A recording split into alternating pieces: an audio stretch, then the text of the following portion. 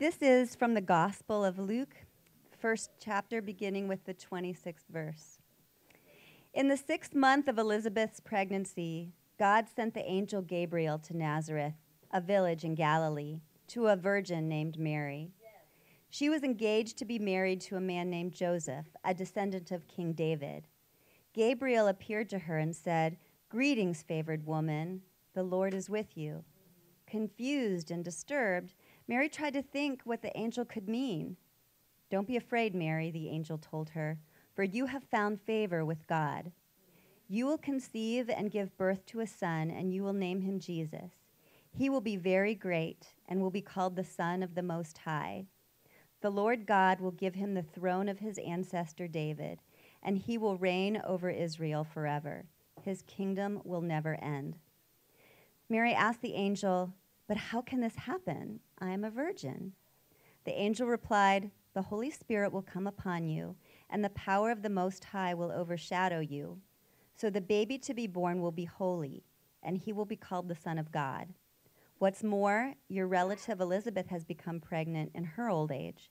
People used to say she was barren, but she has conceived a son and is now in her 6th month, for the word of God will never fail." Mary responded, "I am the Lord's servant. May everything you have said about me come true." And then the angel left her. A few days later, Mary hurried to the hill country of Judea, to the town where Zechariah lived. She entered the house and greeted Elizabeth.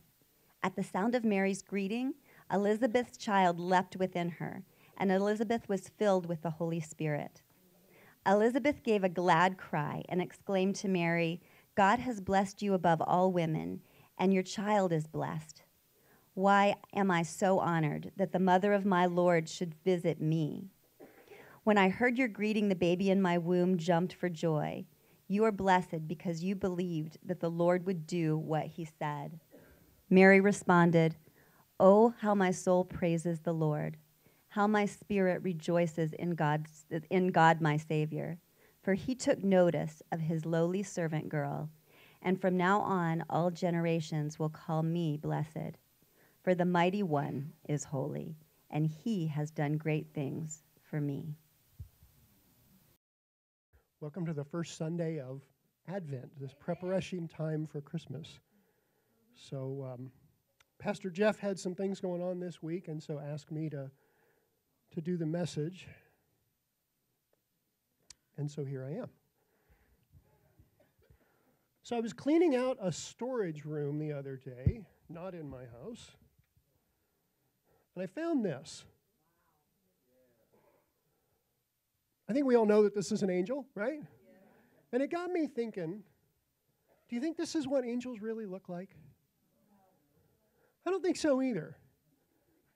I mean, it looks like a perfect Hallmark angel, a perfect Christmas card angel, but I'm not so sure that this is what angels really look like. I mean, in 2 Kings, it talks about the angel of the Lord in defending the holy city of Jerusalem, goes through the Assyrian camp and slaughters 185,000 soldiers in one night. That's not that angel, right? That's not a Hallmark angel. That's like Terminator angel, right?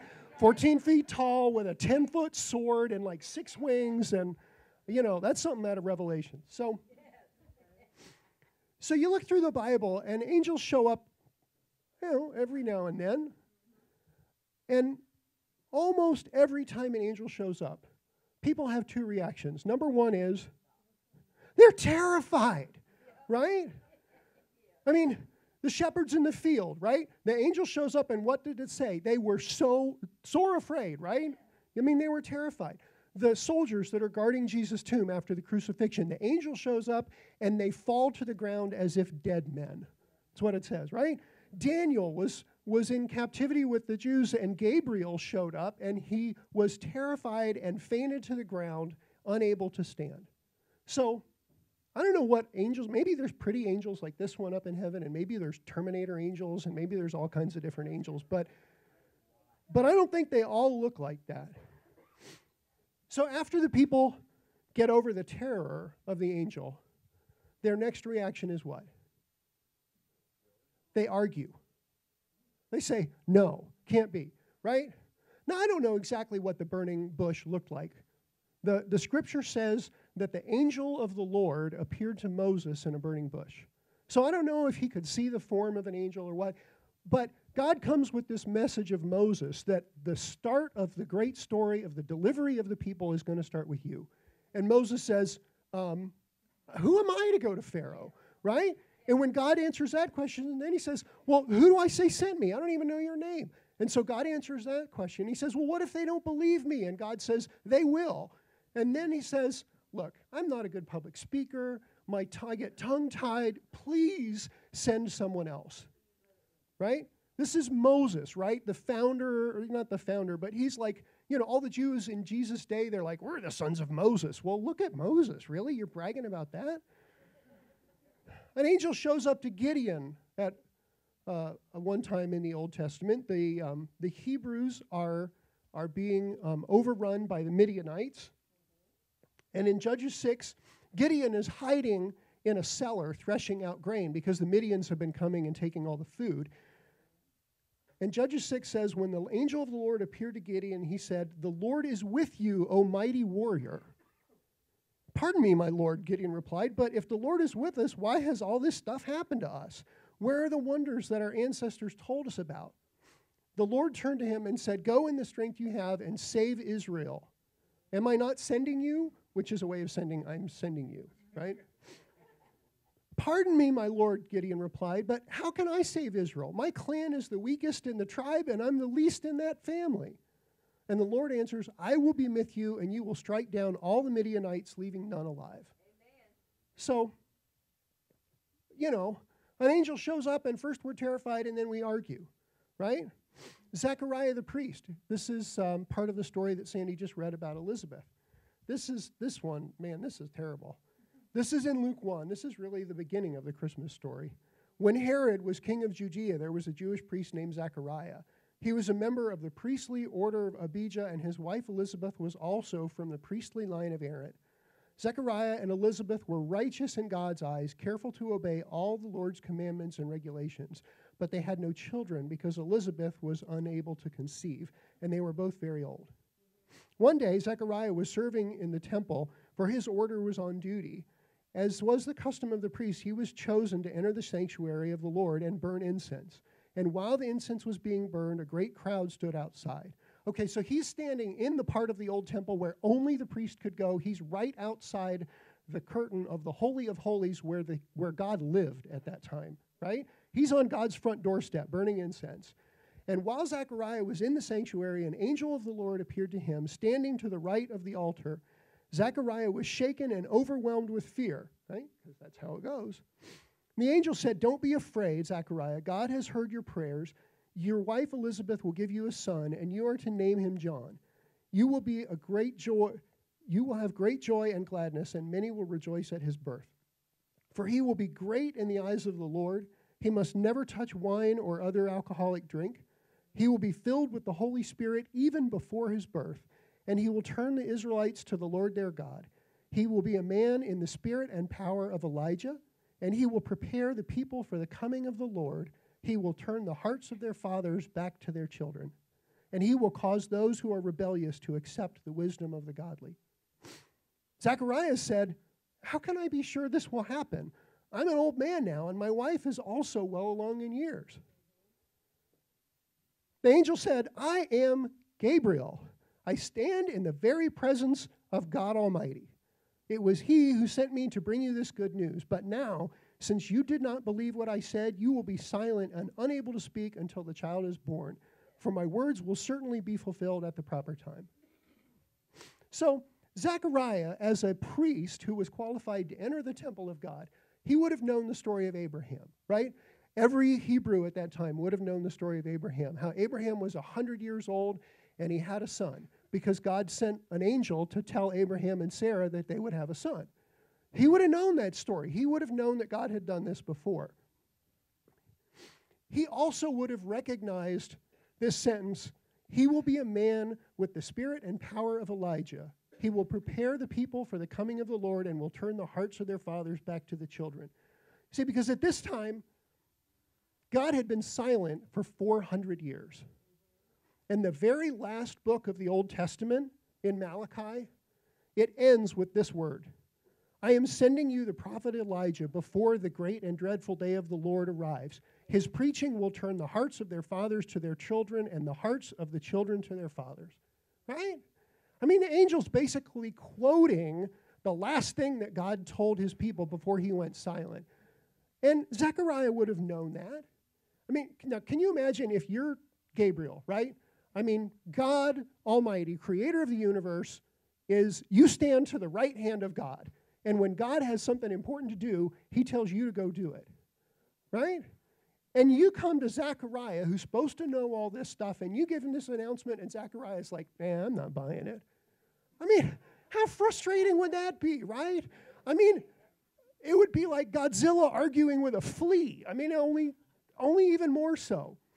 So, anyway, for whatever reason, we tend to get terrified, and then we tend to doubt that this could possibly happen. We just can't wrap our brains around what God wants to do as fast as God wants to do it, I think.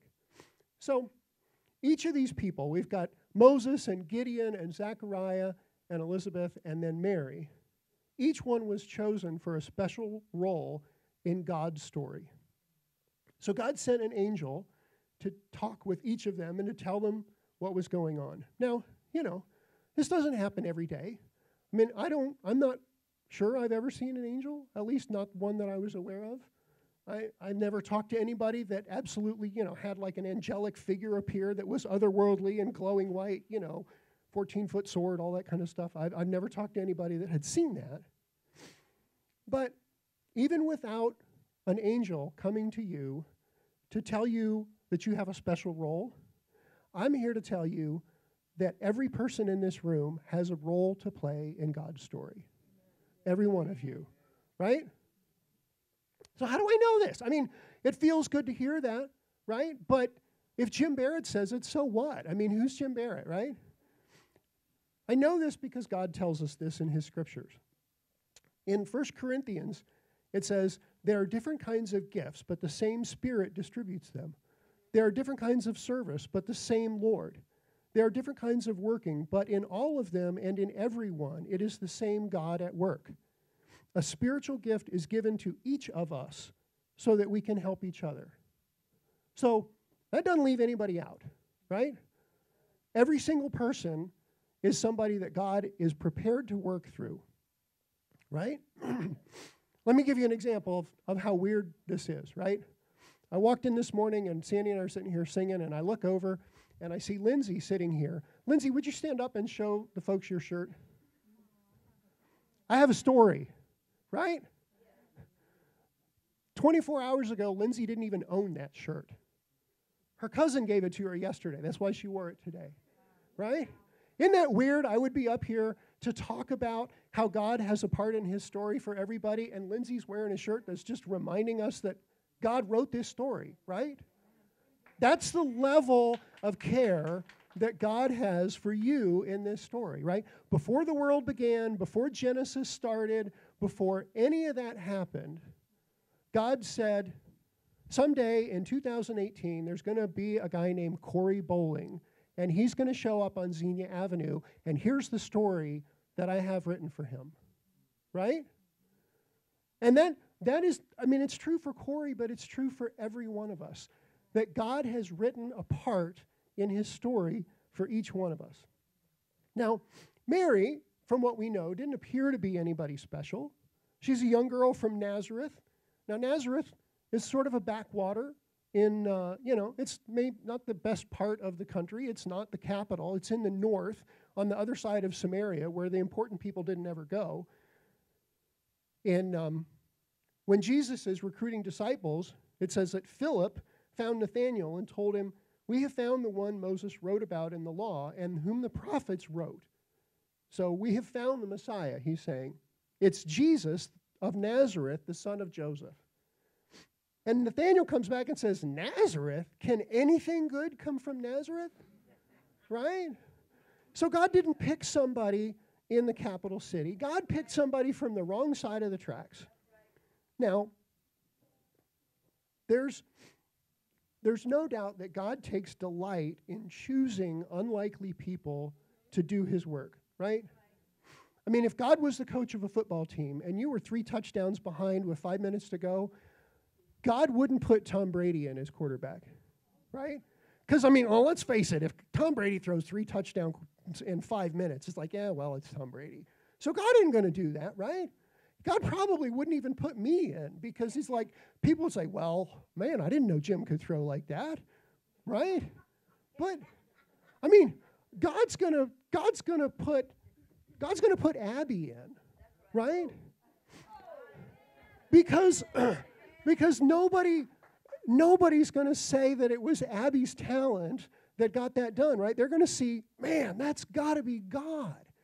And so that's what we have. That's the kind of God that we're serving, is a God that delights in choosing the most unlikely people because they're unlikely. So the next thing that I want to say is that every role in God's story matters, even if you don't understand why it matters now. See, often that we don't get to see everything that God's doing when we're acting out part of his story, which is, I think, is okay, because I think if God sort of showed us the whole play before we got started, I think that we would be terrified and that we would never get started, right? I see Dick and Marie back here nodding their heads, right? Dick and Marie have been in our small group for the past few years, and one of the first things that I remember Dick saying to me is, man, I hate public speaking. I'm terrified. I don't want to be a leader. That's not me. And then he took over the Jobs for Life class, and now he started his own small group, and he was up here the other day talking about buying Bibles for the kids in the neighborhood. I think if Dick and Marie had looked at what God had planned for them, they would have said, I'm not going down that road because that's too scary. Well, you know what? Nobody starts out with the big things. You start with the small things. And you'd see that God works through the small things, and then you graduate and you go on. So the Bible talks about a lot of people who lived by faith that God would do what he said he was going to do, but never actually saw the results. Hebrews 11 is sort of a Hall of Fame chapter of all the saints in the Old Testament. And it talks about it was by faith that Noah built a large boat to save his family from the flood. It was by faith that Abraham obeyed God when he called him to leave his home. It was by faith that even Sarah was able to have a child, though she was barren and too old. And then it goes on to say, all these people died still believing what God had promised them. They did not receive what was promised, but they saw it from a distance and welcomed it. See, because they knew that God had a master plan to redeem the world, and they understood that they were a part of it. And so even though they didn't get to see the end of the story, they acted out their part faithfully, because that's what God is looking for. 1 Corinthians 15 says, so, my dear brothers and sisters, stand strong. Do not let anything move you, and always give yourself fully to the work of the Lord, because you know that your work in the Lord is never wasted. So God gives us that assurance. We may not understand what God is doing in our story, which is his story, but we can guarantee that it's not wasted. And even the things that God maybe wouldn't have wanted us to do that we do, God can make those things work too, right? Let me remind you that there is nothing that you can do, and there is nowhere that you can go that disqualifies you from God using you in his story the day you're willing to be a part of it, right? That is absolutely true. So all these saints, Moses and Abraham and Noah, that's a long way back. So let's talk about somebody a little bit closer to home. I want to talk about Lois Tipton for a minute. How many of you remember Lois Tipton? Lois and her husband Tip. I never got to know Tip. He died before Sandy and I moved to the neighborhood. But I did get to know Lois when we moved here. And Lois was a faithful member of Otterbein Church down the street here when what is New Hope was at Otterbein. And Jeff and I were talking about Lois the other day, and Jeff said, when I first got here, she didn't want to have anything to do with me. Who's this lunk from Oklahoma coming in here to fix things? We don't need him. But over the years, Lois came to understand God's heart for Jeff and Jeff's heart for God. And in the end, he said there was nothing that Lois wouldn't do if you asked her. When Jeff and Sharon got married, Jeff's parents couldn't be here. And so Lois and Tip volunteered to stand in as his parents for the wedding. I mean, that's pretty cool, right? So the first year that Sandy and I were here, I was leading a Bible study in the morning, and Lois would come, and we would do our, 45-minute or Bible study, whatever. And so often we would end, and Lois would say, I have so much to learn. She'd been a faithful member of the church her whole life. She was the person who was willing to do anything that you ask, and her humble heart reminded her daily, I have so much to learn. So Lois never lived. Lois died a couple years ago. She didn't live to see the beginning of the recovery ministry at New Hope Church, which has become a huge part of what New Hope Church is building, right? Every week, more than 200 times, somebody walks through the door of the coffee bar, and they have the opportunity to find love and acceptance and true love the way God wants us to love. And in a way, every person that walks through that coffee bar door and finds love and acceptance, they got a lot of people to thank for it, but Lois Tipton is one of them. Isn't that cool? I mean, she had no idea what God was building here on Xenia Avenue, but she was faithful to be a part of building it. Now, I don't know if that's the role that Lois would have chosen for herself. I don't know. But the thing is, most of the time, we don't get to choose the role that we play in God's story. Right? Which is probably a good thing. Because God made us. He knows things that are inside of us that we don't even have a clue are there. And the things that God wants to bring out are the things that he's given us and the strengths that he's ready to give us for whatever task. And they're probably, like I said earlier, there's probably things that God has planned for us that if we knew about it, we would be scared and we would never take that first step. But 1 Samuel reminds us that God doesn't view things the way men do. People look at the outward appearance, but the Lord looks at the heart. 1 Corinthians 12 reminds us, if the foot should say, because I'm not a hand, I do not belong to the body, it would not for that reason stop being a part of the body. And if the ear should say, because I'm not an eye, I don't belong to the body, it would not for that reason stop being a part of the body. So we don't get to choose the gifts that we have and the talents that we have. I mean, honestly, I wish I had a great singing voice. I really do. I mean, I don't. You don't want to hear me sing. I have a terrible singing voice. But I love to listen to particularly like men with that deep bass, voice kind of thing. Man, I love that kind of thing. I can't do that. I'm a terrible tenor, whatever. But that isn't the role that God has for me. It's like, okay. So Gideon never saw himself as a great warrior, but that was the role that God had for him. And God said, I'm going to do this through you. Moses never thought of himself as being a great speaker, right? But that's the role that God had for him. Mary probably never imagined that she would be the mother of the Messiah, but that's the role that God had for her. Can you imagine what that was like? I mean, how's she going to explain all this to Joseph? Right? So we don't know exactly how old Mary was, but the way things worked in those days, she probably would have been 12 to 14 years old, because that was the age at which you would be betrothed, which is what we think of as engaged, except betrothal was more than engagement, because if you broke off a betrothal, it was essentially a divorce. So Mary was betrothed to Joseph, and then she's going to show up pregnant. Well, number one, everybody in town, I mean, Nazareth wasn't that big a place, right? Everybody in town is going to know what Mary's been doing, and Joseph's going to know it wasn't him, right? I mean, this line when Mary says, how can this happen? Because I'm a virgin. I mean, that doesn't mean I'm a young girl, right? Everybody knew how the birds and the bees worked, right? She understood that. So this is going to be a problem for her relationship with her future husband, right? Probably, and matter of fact, the Bible even tells us that Joseph planned to send her away, right? So not only is this possibly going to cost her husband, listen to what it says in Deuteronomy. If a virgin is engaged to a man and another man meets her in the city and goes to bed with her, you must bring the two of them to the gate of that city and stone them to death. Because that was the penalty for messing around before you were married. So, how many people are going to believe Mary when she says, actually, it was the Holy Spirit, there was an angel, and he appeared? Right. But she had faith that if God was going to do this thing, God was somehow going to make it all right. So, don't go thinking that just because God was blessing Mary, that he was making life easy for her. If anything, he was making life a whole lot harder for her, right?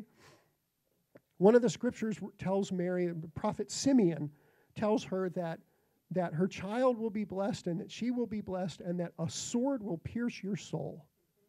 I mean, gosh, who wants that part of it, right?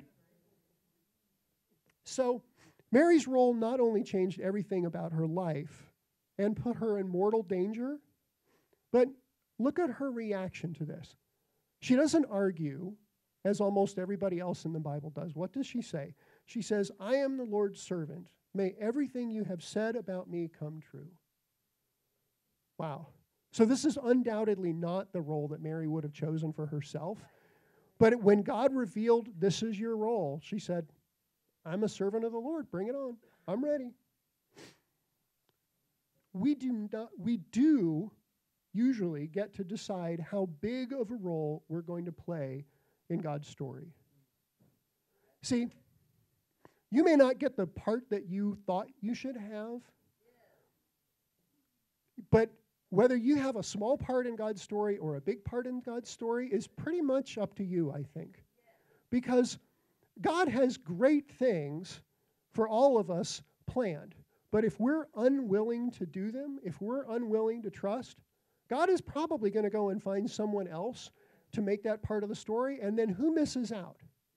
We do. Right. We miss out on the opportunity to be a part of the cool thing that God is doing. So, just like an athlete probably doesn't start their career in the Super Bowl, we probably are not going to start serving God with some unbelievable huge thing like leading the people to freedom or whatever, because there's all kinds of scriptures that talk about how being faithful in small things leads to being faithful in bigger things. So at one time, Jesus told a parable of some servants who had been left in charge of some money while their master was away. And when the master returns, some of the servants have been hard at work and some of them haven't. And one of the ones that hadn't been hard at work, the master said, turning to the other standing nearby, the king ordered, take this pound of gold from this servant and give it to the one who has 10 pounds. But master, they said, he already has 10 pounds, right? Parentheses, that's not fair. Yes, the king replied, and to those who use well what they're given, even more will be given. But to those who do nothing with what they have, even what little they have will be taken away. Last week, Jeff talked about living generously, and he talked about the widow in the temple. God didn't measure the money that was going into the offering box by the amount of dollars and cents. Jeff reminded us that the 2 pennies that the widow put in were more valuable to God than all the bags of gold that the rich people put in, because it was everything that the widow had. And she was saying, God, I trust you completely. Here's all of me. Here's everything I have. I trust you. So, are you ready for the role that God has written for you? I don't know. It's kind of a scary thought sometimes. Particularly when we think, I don't know what the role is, right? I mean, I was talking with a friend a couple weeks ago, and he says, man, if only an angel would come and tell me what I'm supposed to be doing, I think I'd do it. You know, that's probably not how things are going to start off. So, in the absence of special instructions from an angel, what do? I think what we do is we go to the Bible and we follow the basic rules that are written out for everybody that's playing on the team.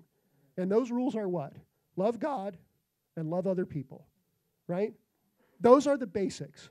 Number 1, love God. Number 2, love others. And if we're doing those things faithfully, that signals to God that we're somebody that is ready to work with him. So many of the people that are recorded as seeing angels in the Bible are already obeying the instructions that they have from God. Listen to what I read earlier from Zechariah and Elizabeth. The Bible says that both of them were righteous in the sight of God, observing all of the Lord's commandments and decrees blamelessly. Well, I think most of us would agree that that's not us, right? In Acts, there's a Roman soldier named Cornelius, who was a centurion in what was known as the Italian regiment. And the Bible says that he and his family were devout and God-fearing. He gave generously to those in need and prayed to God regularly. One day at 3 p.m, he had a vision. He saw an angel of God who came to him and said, "Cornelius." And Cornelius stared at him in fear and then said, "What is it, Lord?" The angel said, "Your prayers and your gifts to the poor have come up as an offering before God. Now send men to Joppa to bring back a man named Simon who is called Peter." Right? Cornelius didn't know everything. He wasn't even one of the chosen Hebrews, but he was faithful with what he had. He was faithful with what he knew. So he was generous to others. He was loving others, and he prayed regularly to God. He was loving God, right? So knowing that God has written a part of his story just for me gives me incredible joy, right? What did Mary say in response to this? She said that my spirit rejoices in God, my Savior, for he took notice of his lowly servant girl, right? It should be really reassuring that not only that God notices us, that God knows about us, but that God planned us before the beginning of time. How special is that, right?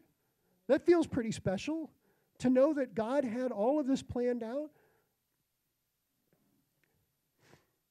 So Mary responded with joy. Now, joy is different than happiness, right? Happiness has to do with our immediate circumstances. I'm walking down the street and I find a $5 bill and there's nobody around. I'm happy, right? Wendy's value meal, here I come, right? But that doesn't make me joyful way down deep in my heart, because once that $5 is gone, I'm still the same person I was. I'm in the same situation I was, right? Joy comes from an unshakable security. And that the only unshakable security that there is in this life is that God wrote a part in his story for you, and he loves you like crazy, and he's just waiting for you to let him act out that part through you. That's the only security there is in this life. I think many of you know that Sandy and I live down the street in a building that we spent 4 years renovating. And a week ago Saturday, a car came flying up Xenia Avenue and hit a telephone pole and ended up about 3 feet from our building. And I got to looking at the trajectory that this car had taken. And if that car had been about 4 feet to the right, that car would have gone through the front corner of our building, where the arch holds all the weight of the facade. The whole front half of our house would have collapsed. You put your security in things of this world, they are going to let you down. The only security comes from knowing that God has a part planned just for me. I would have been unhappy, right? But I would have still had something to hold on to for joy.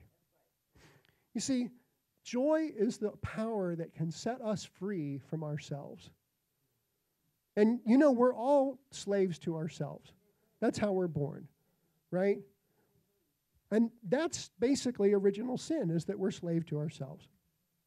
But Philippians says, do nothing out of selfish ambition or vain conceit. Rather, in humility, value others above yourselves. You can't do that on your own. I'm not even sure you can fake that on your own very well. In Matthew chapter 20, Jesus called his disciples together and he said, "You know that the rulers in this world lord it over their people, and officials flaunt their authority over those who are under them. But among you, it's going to be different. Whoever wants to be a leader among you must be your servant, and whoever wants to be first among you must become your slave. For even the Son of Man," that's Jesus' title for himself, "for even the Son of Man came not to be served, but to serve others and give his life as a ransom for many." And so if Jesus, who was equal with God, is willing to leave heaven and come down and be a human, I mean, how humiliating for us. Shouldn't the knowledge of that and the knowledge of how special we are set us free from this prison we're in to ourselves? And set us free from that effort of always promoting ourselves? And, most of the time that's what we do. I heard a thing on the radio a couple years ago about a guy that went into a coffee shop and put a sign on the table, and it said, "I'll buy you a cup of coffee if I can tell you my story." Here we are. We're back to the story, right? He stayed there for 3 hours, and not one person took him up on that offer. The next day, he went into the same coffee shop, and he put up a sign that had said, "I will listen to your story if you'll buy me a cup of coffee." And people were waiting in line for that, right? Because we're all addicted to our own story, and we all want someone to listen. So, what can you give somebody for Christmas, right? I don't know. Maybe you don't have any money to buy anything. You've probably got ears to listen. It's just an idea.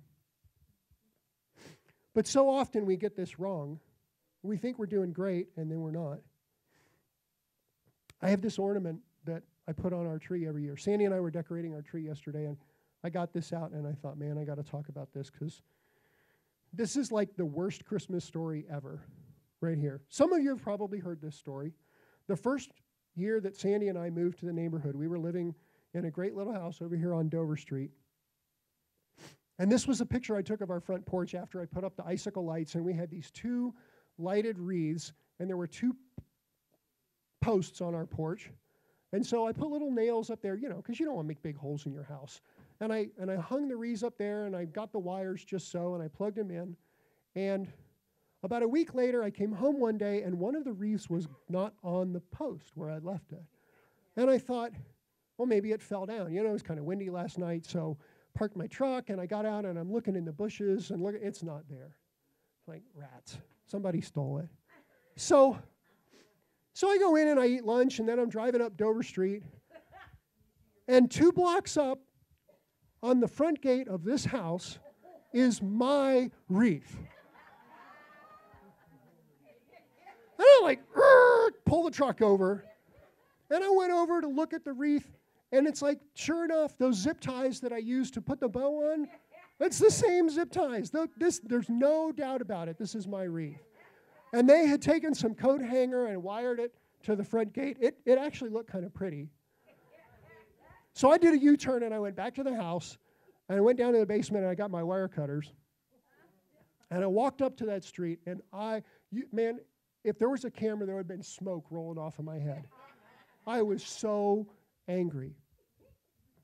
And I went up to the house, and I cut the wreath off the gate, and I started walking away, and I heard a door open behind me, and a woman said, "Don't steal my wreath!" And I turned around, and there was a woman standing in the door.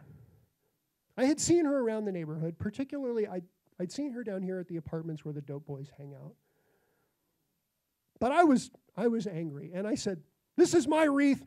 It's stolen off of my porch." "No, it's not. My son brought me that yesterday, blah, blah, blah." I took that wreath, and I walked away. And I went back to my house, and I got out some big screws and some metal straps. And, man, at this point, I didn't care what kind of holes were in my house. I screwed that sucker to the porch. I'm kind of surprised it's not still there, right? Man, took care of that problem. Nobody's going to diss me like that, right?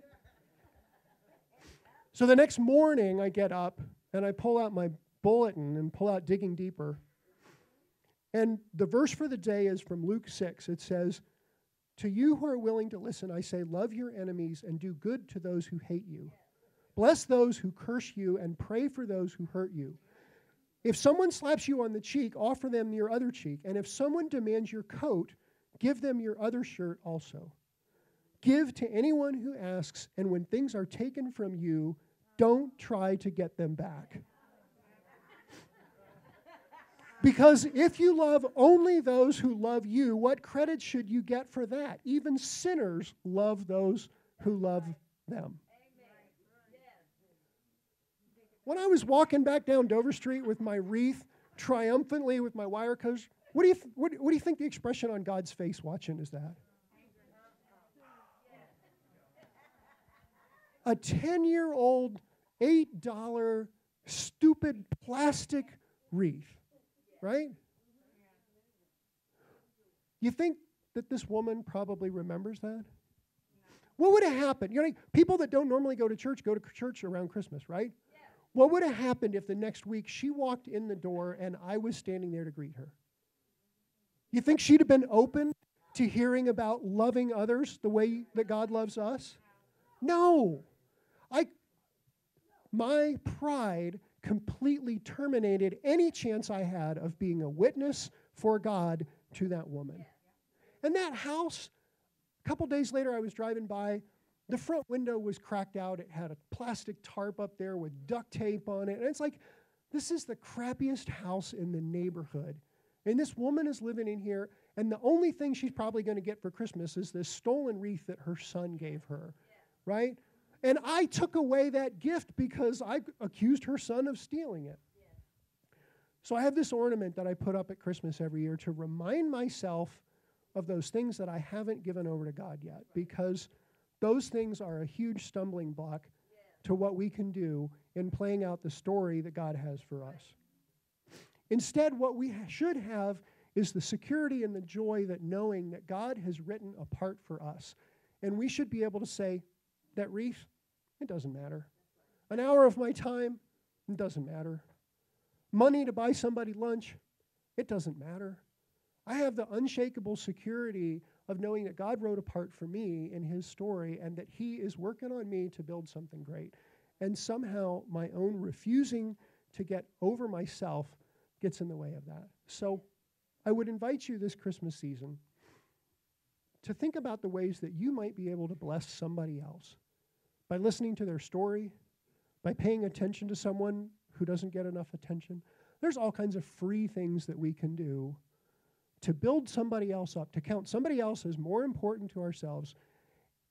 And God, in his love, has set us free to be able to listen to someone else's story instead of spending all of our time promoting ourselves.